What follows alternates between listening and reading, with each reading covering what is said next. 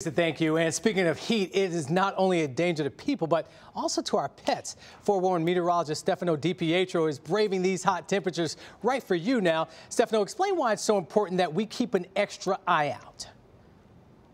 Well, here's one of the big things, Mari. So we were talking about the air quality alert. Lisa was just mentioning it. Obviously, that's for everybody, but even something as simple as going for your afternoon or evening walk, the ground temperature can make all the difference. So let me just show you what I'm talking about. I have a little thermometer in our hand here. We're going to measure the temperature of this pavement and this area of grass. This pavement temperature right now is over 130 degrees at this point. And keep in mind, we're just past the heat of the day. As we move over to the grassy area, that temperature drops rapidly down to around 90 degrees. So it's a big difference just based off of that. So why is this exactly happening? Well, let me show you. When the sun is shining down and we have the heat of the day that's right on top of us, you can see on the left side of the screen, the asphalt absorbs that heat a lot more than an area that's not really paved. You can see that temperature difference, 120 degrees versus around 90 degrees. That's exactly what we're seeing right now. So the big thing is protect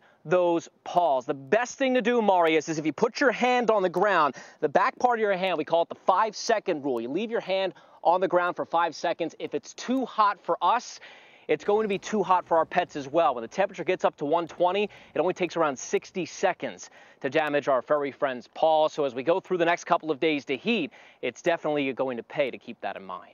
Stefano, that is great information, and we want you to be weather aware as the heat continues. So make sure you have our free News 4 app on your phone. We're going to send you alerts straight to your phone as things change. To find it, just search WSMV in the App Store.